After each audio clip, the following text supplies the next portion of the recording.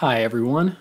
I hope you're having a nice week and not watching too much YouTube for reasons that will be clear by the end of this video. If you don't know already what Neil Postman's Amusing Ourselves to Death is about.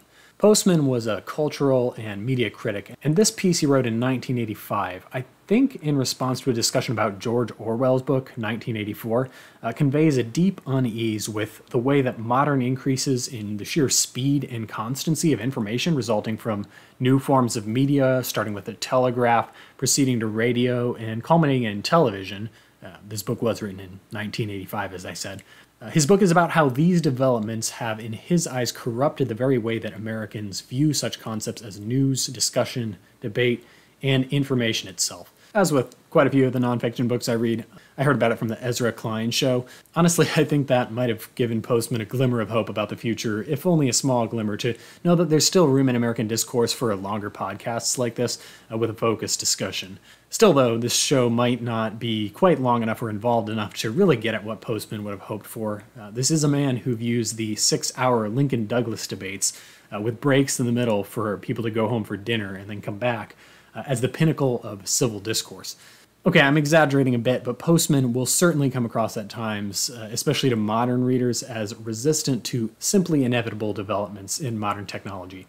Though he seems fully cognizant that he isn't going to prevent the changes he's observing, which are already well underway at the time of writing. He contents himself in this book with just letting us know what we're losing. And though I'm a bit more technologically progressive, I guess you could say, than Postman when it comes to the media, I think the sentiments he offers are worth taking seriously. I certainly think it's important to take a critical view towards technological developments instead of framing the story of human science and engineering as simply one of inevitable, indisputable, and singular progress towards a higher state of existence.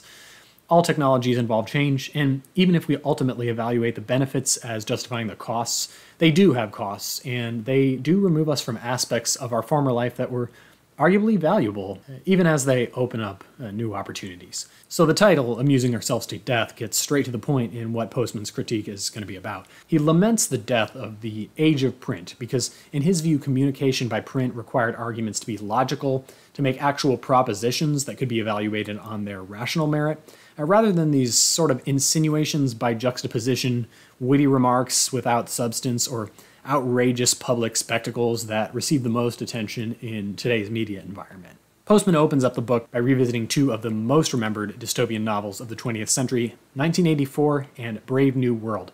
He argues here and repeatedly throughout the book that Orwell's vision in 1984 of a government that had basically obtained complete control over its people by forcing conformity was insightful in describing many totalitarian regimes, but was totally off the mark in describing the US.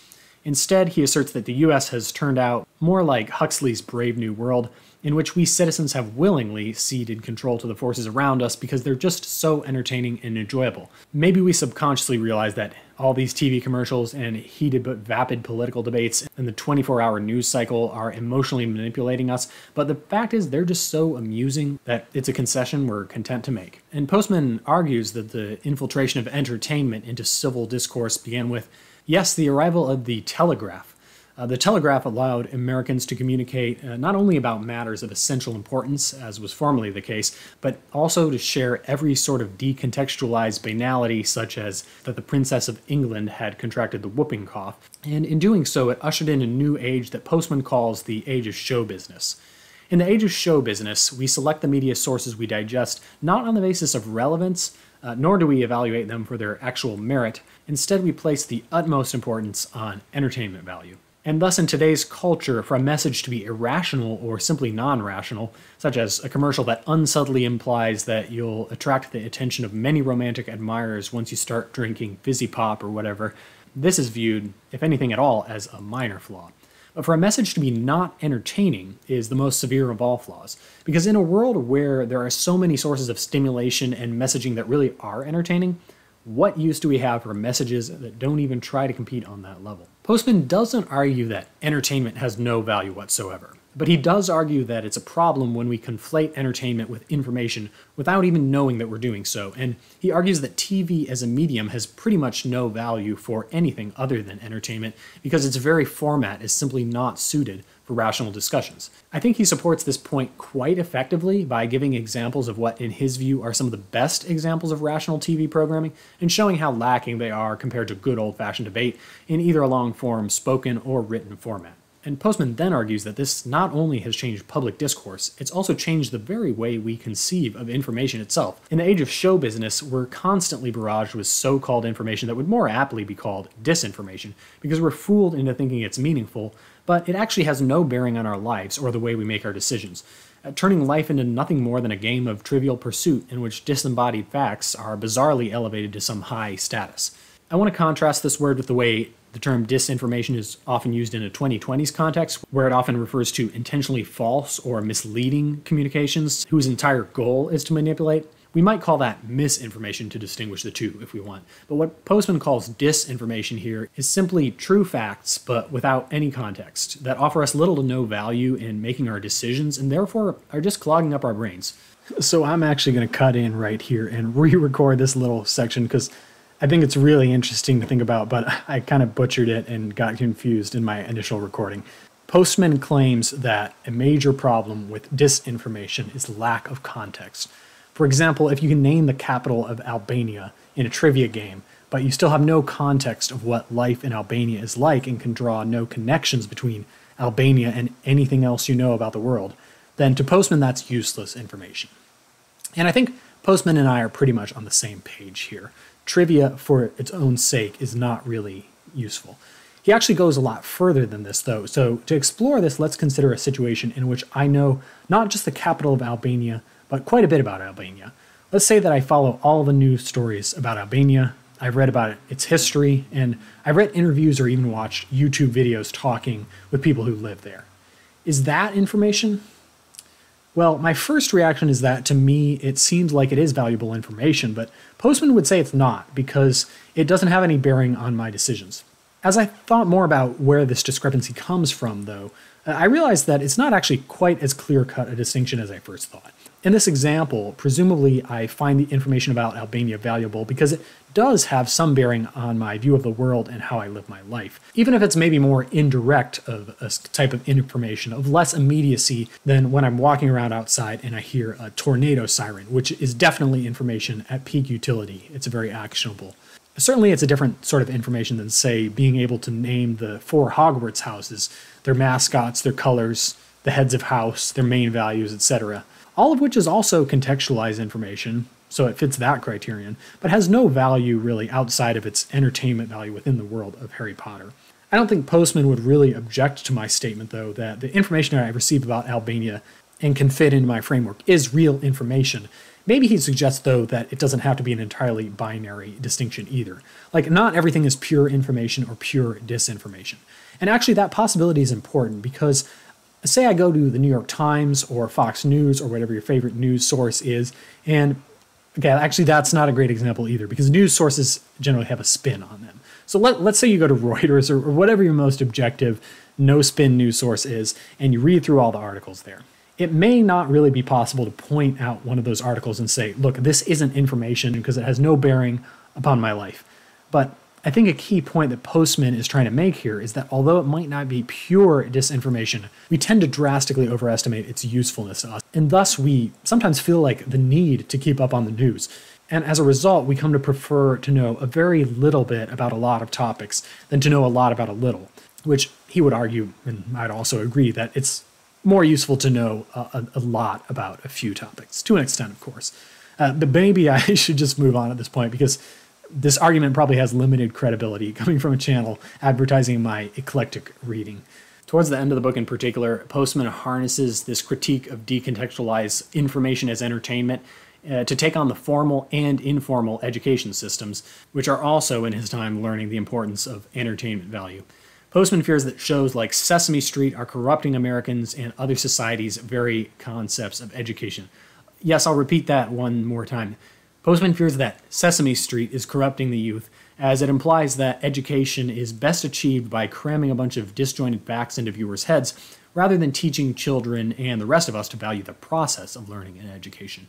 For an example from my own education, Postman would see no value for students in learning a memorable song listing the 50 US states in order, because while the end result of learning and performing this song is indeed that students can now name all 50 US states, although they have to go through a song to get to the later ones, they still have no idea where Indiana is on a map, whether Wyoming or Indiana became a state first, or what controversies or even wars might have been involved in the eventual addition of Indiana to the Union as the 18th state. And yes, at risk of sounding too much like Postman myself now, it is a sad fact how many of my peers that grew up on the west or east coast can name Indiana and Idaho because of the song, of course, but the two states occupy pretty much the same space geographically and conceptually in their minds. Only Illinois comes between them alphabetically.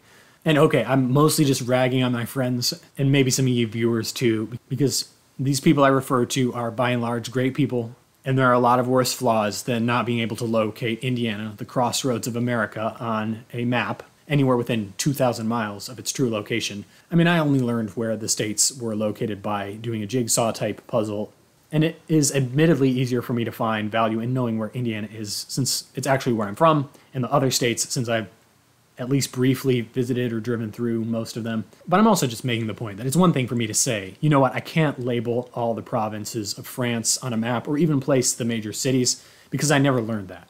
But it's rather strange that our education system has duped us into thinking we learned all the states by singing a song about them, when we in fact learned nothing about them, not from the education system itself, and are now even dumber than before because now we think that we know the states. But before I dig myself into another hole here, I'll move on, because knowing the location of the states isn't even in itself important either. Because again, information is valuable within context, and education is not about learning disjointed facts, but rather about learning how to connect disjointed facts, how to select which additional facts or opinions, they don't all have to be facts, are necessary to obtain for a deeper understanding, and understanding the relevance and purpose of these broader facts for comprehending our world as a whole.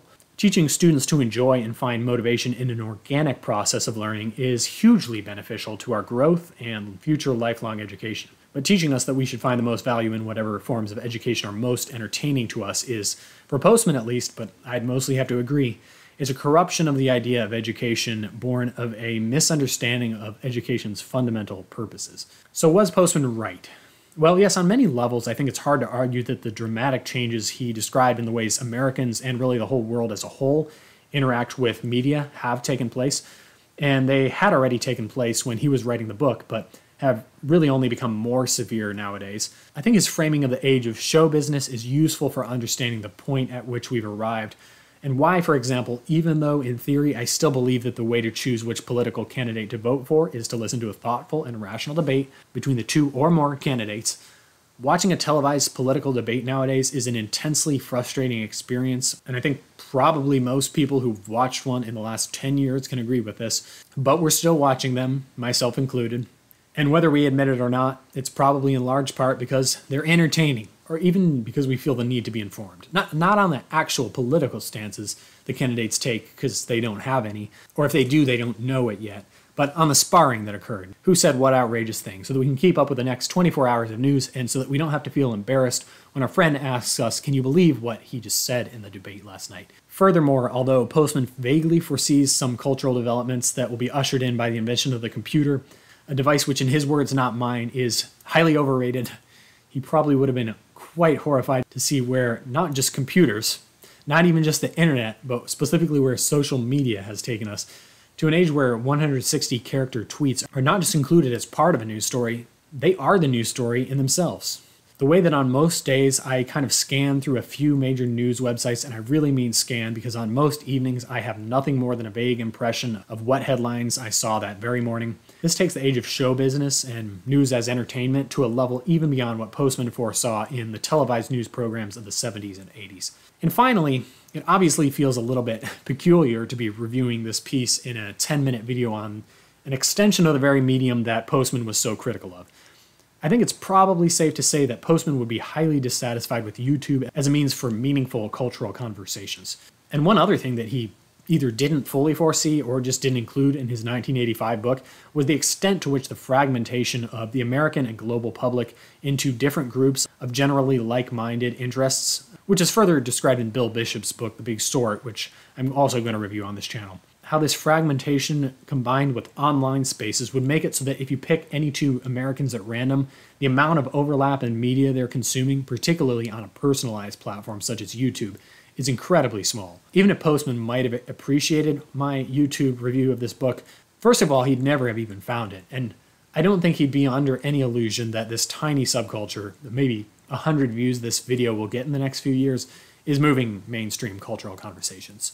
And Postman will also point out to me that the very presentation of this review on the medium of YouTube changes the way in which I present it and the way in which people consume it. My videos are in some ways a little bit of an exception there because I mostly write them out ahead of time to clarify my thoughts. So they do retain a little bit of the age of print style that Postman was a fan of. But even so, the fact that I'll be presenting them in a video format in the end definitely alters the way that I write and deliver them, and sometimes slightly change them on the fly. It makes them different and more informal than they'd be if I was writing an actual book or a news article or even a blog post. It's inevitable that I've sacrificed some of the rationality of a written book review for some iota of entertainment value that's needed to avoid getting effectively banned from YouTube for being boring.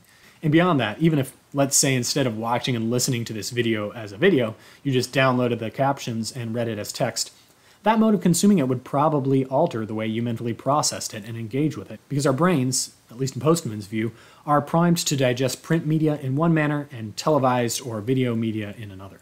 Anyway, though, Postman would probably claim that this transformation, this injection of rationality with entertainment and emotion is pretty much just a bad thing for human rationality, but I'm not quite as convinced as he is. Televised or audio-based media, especially in candid, unscripted conversations, can actually carry a lot of nuance that isn't conveyed in pure print. It can convey the conviction or the doubt that participants have when grappling with a new or confusing idea. It can even convey the emotions the participants feel about whatever topic they're discussing.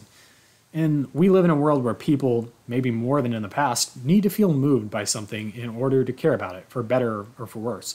Yes, when it's all orchestrated as part of show business, it can be manipulative and misleading. But a lot of the video conversations I watch on YouTube or listen to on podcasts aren't fully orchestrated. They're simply sincere and genuine efforts to understand the world better, and their expressiveness on both an intellectual or rational level and a pure emotional level is not something that I feel misleads the viewer nearly as much as it invites the viewer into the conversation, allows them to relate to it on a little bit of a deeper level. The new power bestowed on media by audio and video recordings is a double-edged sword, and certainly as with any new technology, the edge of the sword that can be advantageously used by the people with power will be the one used most prominently in the mainstream or in massively profitable enterprises. But that doesn't mean that it has no value whatsoever. So thanks for watching my review, and please go and read the Federalist Papers or some kind of work from the age of print now to cleanse your mind from this disgusting entertainment that I just subjected you to. Not Shakespeare, though. That is show business. See you next time.